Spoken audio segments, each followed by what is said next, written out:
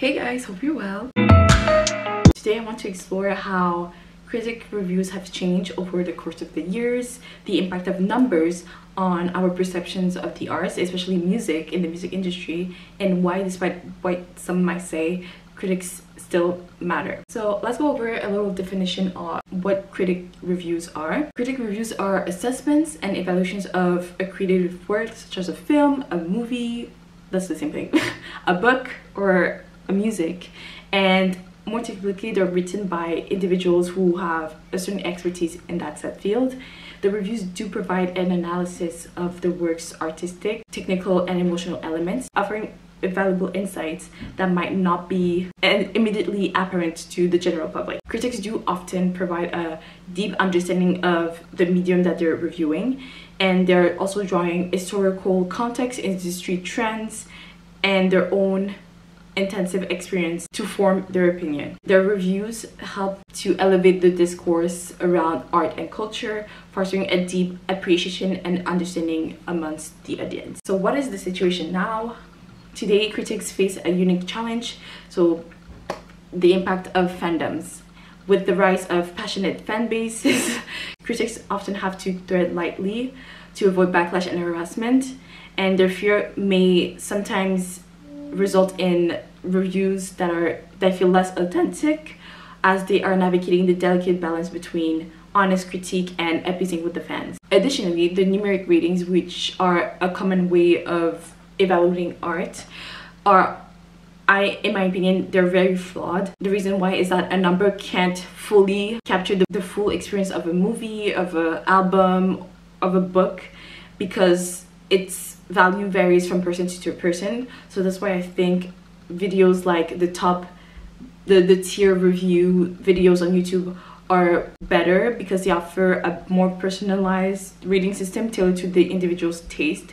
And for example, if someone says my top tier is books that I can't stop thinking about, that I always think about a specific character, and they put a specific book but they don't put another book in that category, the audience do understand better where the review is coming from, rather than just saying I read this book 5 out of 10, you know, because what do you rate as 5 out of 10, right? What are the criteria that make you think that this book was, or this song was worth a 5 out of 10? Why are critics important? So despite some opinions that believe that critics don't play a huge role, or that they're not necessary to discuss art, I want to take the tweet from Charli XCX as a response to a critic that essentially reflected back on their original review from one of Charli XCX's EP. The original tweet from Pumpcrave stated,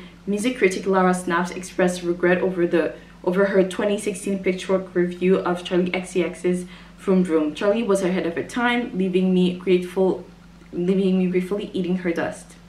And as a response, Charli XCX tweeted, "This is why reviews are kind of silly in my opinion. Like, if the sway of culture and popular opinion is the thing that's forcing a journalist to reconsider their review with insight, then what is the point of even reviewing in the first place?" I have to disagree with Charli's comment, because art is always a representation of socioeconomics and cultural context of its time, whether it's a fashion collection that is ethically conscious or more very eco-friendly, or a song that is very much so about raising awareness on social issues. Critics reflect, as a result, the current social and cultural context in relation to that said art.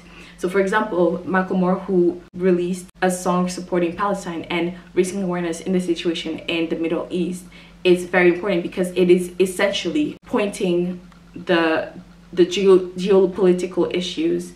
And there's another example for fashion trends, who are very much so emphasizing on diversity and inclusivity, because that was not the case 20 years ago, and people have fought for this in the industry for years, and that's why now there's a bigger emphasis on diversity and inclusivity in the fashion industry. And I also want to point out that even art created for personal enjoyment is influenced by the artist's environment and context. So for example, someone who, I don't know why I'm gonna be so dark right now, but like someone who has had a very hard past, I don't know, with like problem with love, or problem with affection, or problem, their art is going to reflect that past, that hard past for them. Whereas someone who, I don't know, came from money or just was always inspired by lavish lifestyle, well, their work or their music is going to be a reflection of that. The thing about Charli XCX, wondering what is the point of reviewing in the first place, well, it is common for artists to not be appreciated, to feel underappreciated in their time, and it was later that the public has a change of heart. And I do believe a critic reflecting back on their original review is a valuable insight of how perceptions can change over time. So it's like a like digital diary, you know, when you write something about a situation, like, I don't know, like Paul from 5th grade said he hated me and I feel like my life is over, and then 5 years later you look back on that entry, you're like, wow, like I have changed so much, and it was probably nothing at all. Like, he probably said that he didn't like my glasses, or he didn't like my t-shirt, but like there's always, as time moves on, your perception changes. So critics do provide an interpretation based on their context, which can be insightful for artists, showing how their work extends beyond their usual audience. So obviously the critic did say that at the time that Charli XCX released her EP, it was it wasn't like anything that she had heard in that time. But looking back now, with everything that's happening, the new trends in music, well, of course it makes sense. So she has to reflect back. So shout out to the critic for owning up to her past critic and changing her perception. The next point is more so about the need for transparency in critic reviews, in the sense that critics should be more transparent about their grading system, so we can better understand how they evaluate something. So when they say, okay, well, for the music it's like the tempo and the instrumental, the production, the vocals, but what does one vocal in that song makes it different in another song? What do you evaluate? Is it like the cadence, or is it like the range of how the singer is singing? So I think I think critics should be a bit more transparent about that. And in an era where we're very, very focused on numbers to determine success, this could be a really essential, transparency can be essentially a really essential element. Speaking of numbers, I just don't understand why Spotify publishes the number of monthly listeners, or I think they also show how much a song is being streamed on the platform, which we don't have. I think we don't have that on Apple Music. These numbers, yes, these numbers offer insights, but they can also discourage potential listeners and add pressure on artists. So for example, if, I don't know, like sometimes you hear people say, oh, because this song has less than 100 streams, I'm not going to listen. But you don't, like, why would you stop yourself from watching or listening to something because it has less views? Or maybe it's like so famous that you're like, wait, maybe I don't want to, like everyone's listening to that, I don't even want to bother. So in a sense, numbers in themselves may discourage consumers from listening to a song or investing time in an artist. Making these numbers less accessible to the public could take some pressure off the artists and allowing them to focus more on the craft rather than on the numbers. Because honestly, I think also with social media, we're in this time where artists have to do everything. They have to be the influencer, they have to be the artist, they have to be the marketing agent, and they have to be everything. What are the labels doing? You know, except for taking your rights. These numbers should just like go over to the labels. And relating to that, I want to also talk about the impact of streaming on music criticism. So streaming has drastically changed how we access music, and I will also link down a video from Cameron Suzanne that also talked about how we're so obsessed with music numbers.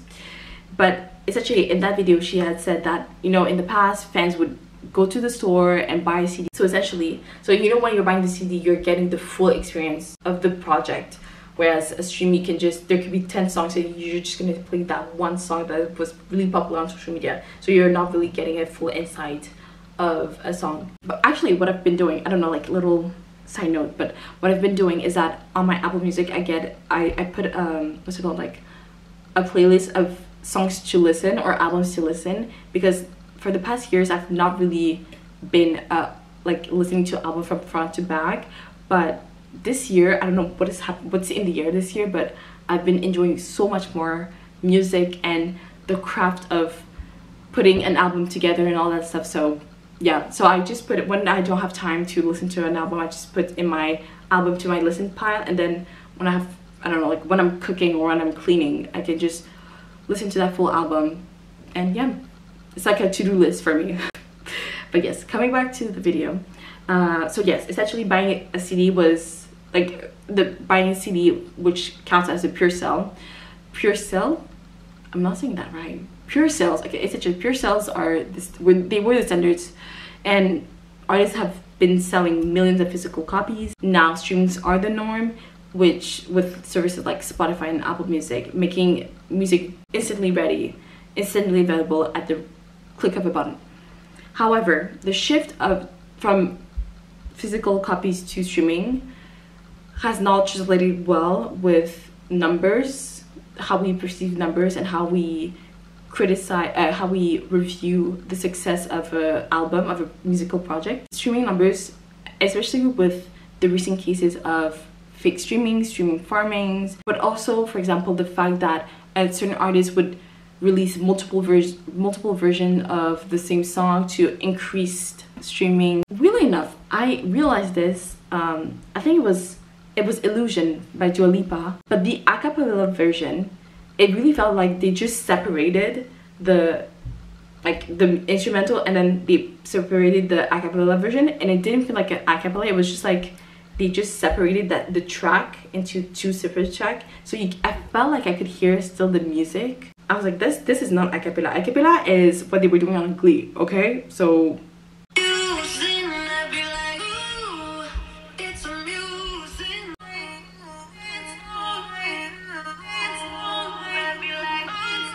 I think they just like put the production version. I think if you're gonna say a cappella, I'm like thinking like with the guitar, ooh, and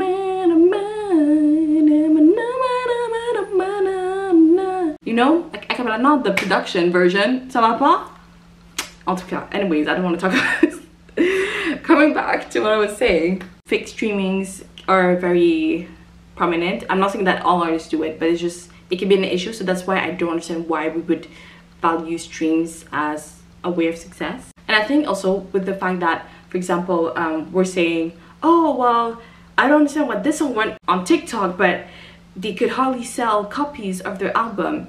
That also is a very prominent issue, and I don't know, it's like very difficult. So to address this, we should consider disregarding precise streaming numbers, and we should focus on other metrics like the numbers a song has been downloaded on an account. For example, if I add like Illusion on my Apple Music, that should be counted towards something, right? Even if I listen 100 million times, I think it could just count as one. And even if you put that song in my like waking up playlist and sports playlist and going up to the club playlist, I think it should always be counted as one. And I think that could be a better metric of how many people are using or have chose that song into their music catalog. But also, ticket sales for concerts are also a great way to evaluate how well an artist is doing. Yes, and I also want to point out, I keep doing little side notes today, but a lot of artists, even if they're popular, I think not everyone wants to do like the O2 or the biggest stadiums. Some people just want to start small, okay? And I'm saying if they're only selling 100 tickets, it doesn't even matter if the tickets are $7 or if there are also like $10,000. If I don't know, there's 100 tickets and the artist has sold 97 of them, I think that's a really good way of saying, okay, you know what, they're doing well. People are interested in that artist. You shouldn't be like, oh well, they're not performing at the O2, so they must have flopped, or this people has not. Come on. If an artist is performing at the local pub or at, it's okay. A lot of artists have started that way. If you look back at the 90s and the early 2000s, a lot of artists started at the mall, okay? So we're doing well. I just want to reinforce why critics matter.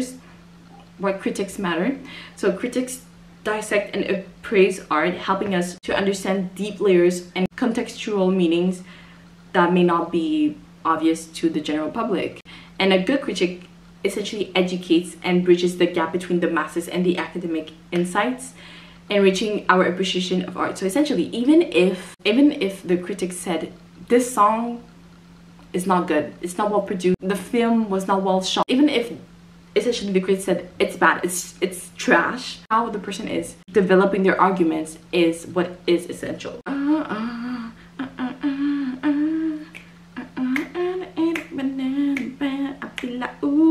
Okay. And I will also point out an unpopular video of Naomi Campbell, and she did point out that critics help us understand an artist's work and identify shortcomings and failures, adding depth to our conception of art. In conclusion, while the landscape of criticism and readings is changing, their importance still remains. Not only guide us in our choices, but they also help us understand and appreciate art on a deeper level. So let me know what you guys think, and I hope you liked the video, and I'll see you guys next time.